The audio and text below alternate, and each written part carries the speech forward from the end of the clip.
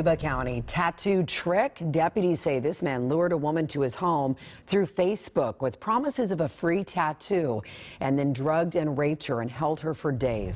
35-year-old Jason Brakebill is behind bars tonight.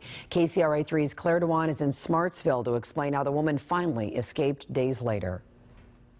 Detectives say Jason Brakebill and a 21-year-old woman first met on Facebook.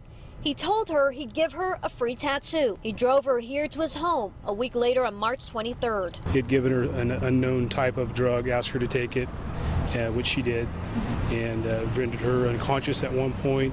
For 4 days at this home where Brakebill's mother and father also live, detectives say he held her captive. He had sexually assaulted her numerous times against her will. It wasn't until Brakebill passed out that the woman left the bedroom and asked for help from his father. He immediately called 911. Can we talk to you?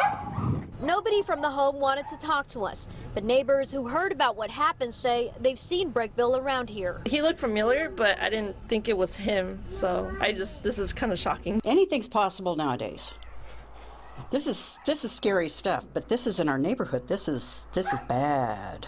Others say this case is more reason to be on alert in your neighborhood. Just that somebody would do something like that is shocking.